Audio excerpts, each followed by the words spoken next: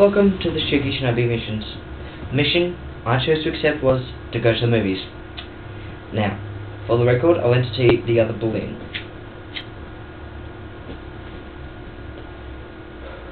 As a quick movie review, yeah, it was good, I enjoyed it, but they could have restrained on the pronouns just a little, because it got very confusing on who was talking about who.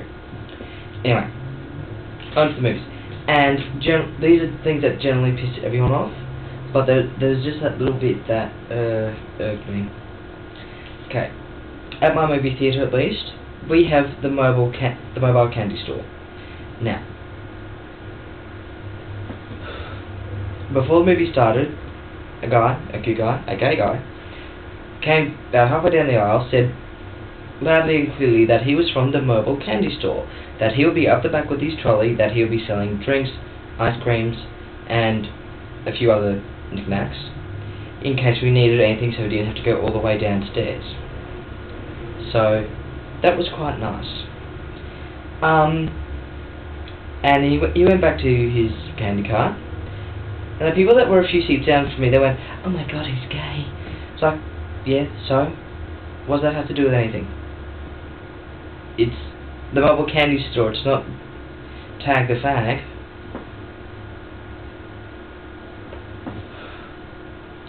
And the problem with that was, that was just completely off topic. He's trying to do you a favour. He's saving you a trip. If you need a drink of water or something like that, you can go to him at the back of the cinema instead of going out the cinema, out into the main hall, downstairs, around a few corners to the candy bar. Okay, he's fucking saving you a trip. Be grateful. No, this oh my god crap.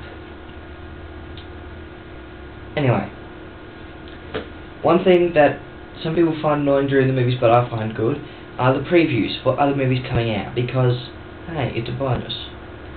Okay? But I cannot stand when people talk during the previews.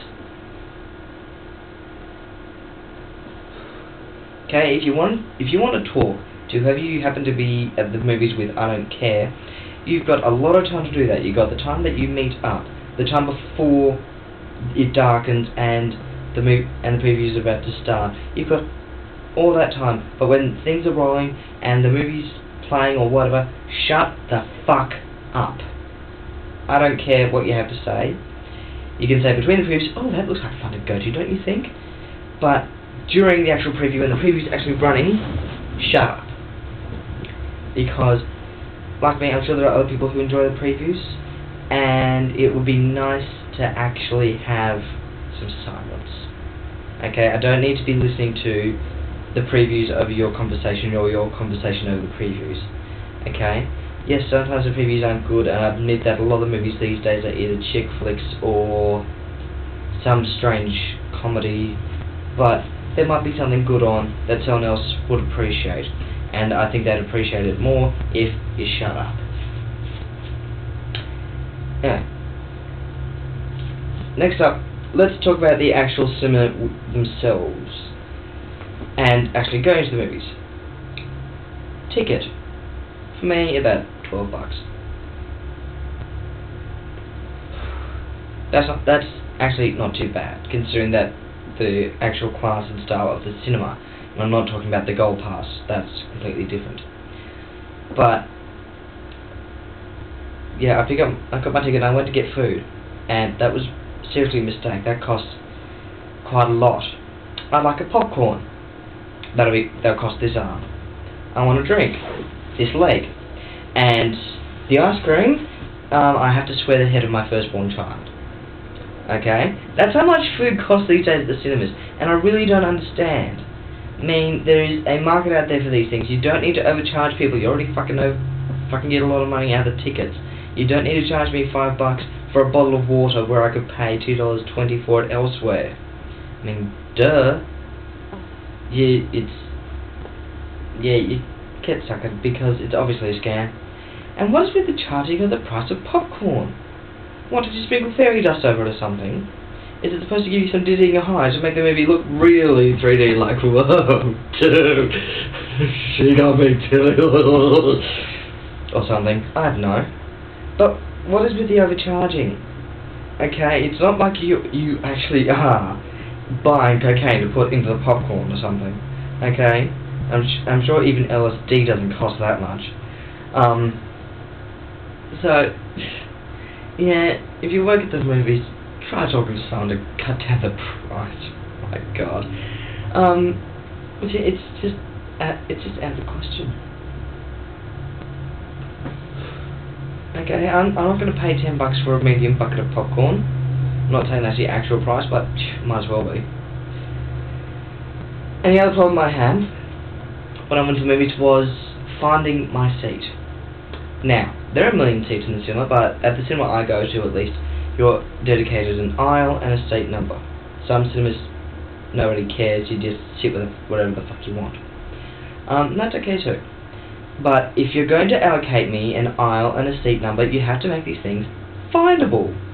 The aisle number, the aisle letter, as it usually is. That's not too bad. I don't have a problem with that. Okay, because it's big and it's underneath the light on the side of the aisle, so you know where you're walking during the movie. Okay, now that I didn't have a problem with. I think my seat was M19 or L19 or something like that, but it was in the middle. So I found my aisle and started going down seats, and I was looking at the seats. It was pretty dark at this point, and I couldn't find my seat number.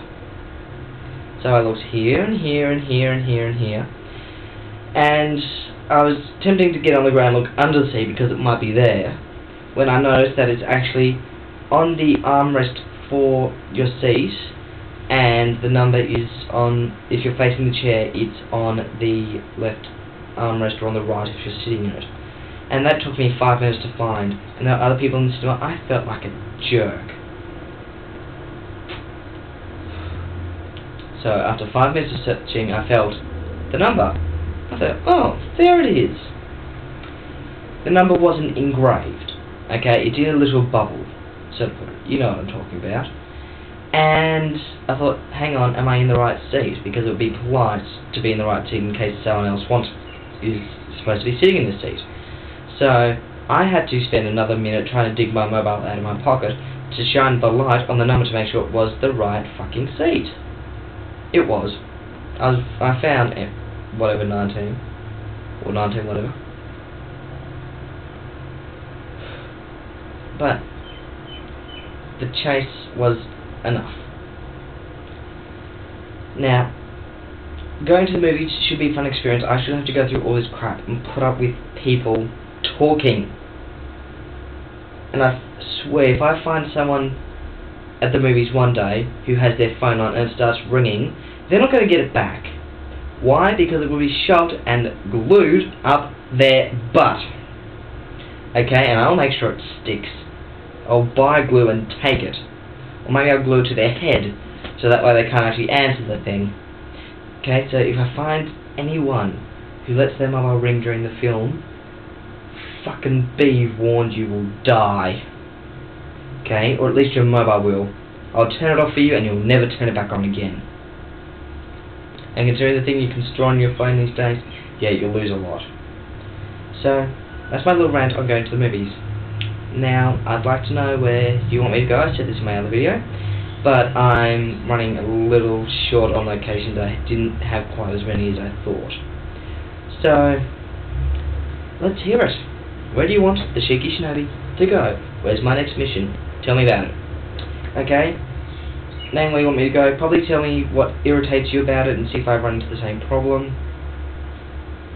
Or maybe even a public service that pisses you off. That you are stuck on like a train or a cab. I've already done buses. Maybe just drivers in general. Okay, but we'll see how we go. Okay guys, all the best. Bye bye.